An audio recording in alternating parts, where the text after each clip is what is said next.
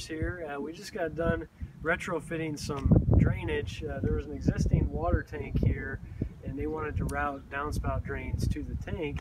So we used our Weise vortex filter here, made and engineered in Germany. It's a great pre-filter for any cistern system, and it's a little tricky. The install is a little different than what most people are used to, I think. As you can see back here, we did our downspout drains.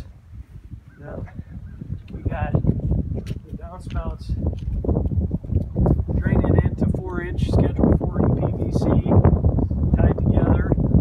That drain line is coming in here to the top port of the Weise vortex filter right here. There's a gasketed fitting that receives 4-inch SDR35, also called 4-inch thin wall. Because it's European pipe size, this is the only type of pipe that will fit that gasket. So this is 4-inch SDR35. We adapted to run Schedule 40 everywhere else because we want that rigidness of Schedule 40 pipe. So we got that downspout drain line coming into this gasketed fitting. We got plenty of silicone around the pipe there. We got an outlet, which is going to be the middle port in the Weise vortex filter. This is the clean water outlet that's going to the cistern, and there's an 8.5-inch differential between the bottom of this downspout drain inlet and the bottom of the cistern drain outlet there. 8.5 inches of drop, so you have to calculate for that as you're digging your pipe.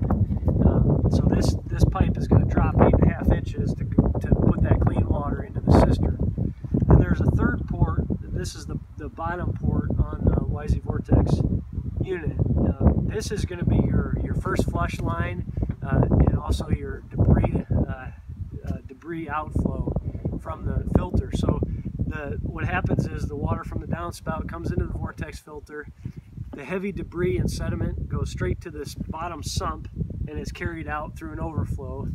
And then as the rain event picks up, the velocity in the drainage line picks up as well, and that water spins around the stainless steel screen that's inside this unit. The filtered water goes through this middle port to the cistern, and then the remaining, again, about 15% of the water is lost and flushes out the bottom there. But that 15% is going to be the water that has the highest level of sedimentation. So we